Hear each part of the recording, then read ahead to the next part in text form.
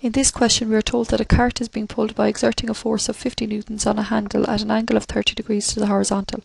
We're asked to determine the work done in pulling the cart 20 meters. This is an example of where we can apply our knowledge of vectors to help us solve the problem.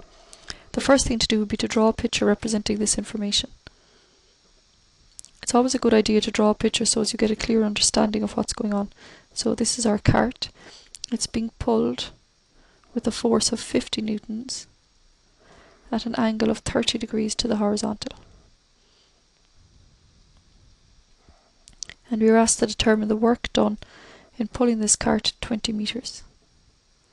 Now there is a formula for the work done. It's equal to force times displacement.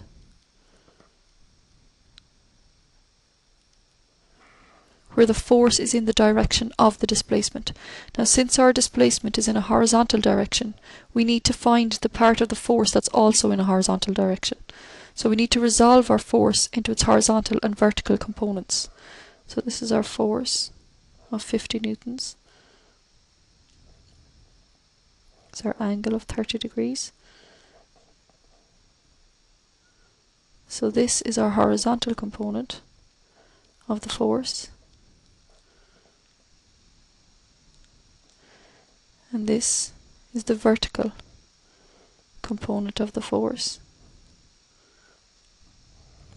We have formed a right angle triangle. So it's a good idea to label your triangle. So this is our angle of 30 degrees. So the vertical component is the opposite. This is our hypotenuse, the 50 newtons, and our horizontal component is the adjacent.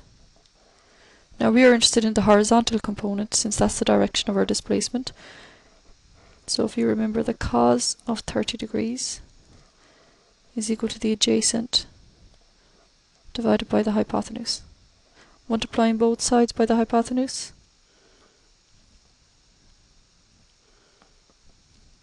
gives us this. And filling in then, the hypotenuse is 50 newtons. The cos of 30 is root 3 over 2.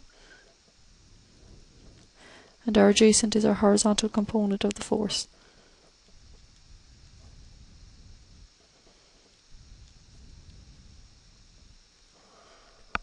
So this is 25 root 3 newtons. And this is to the right. So this is our horizontal component of the force.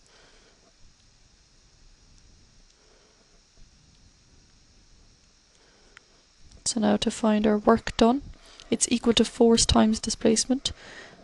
So our force is the horizontal component, it's 25 root 3 newtons, times your displacement is 20 meters. So this is equal to 500 root 3 newton by meters, so it's newton meters, and this is equal to 866.03 newton meters, and this is the work done.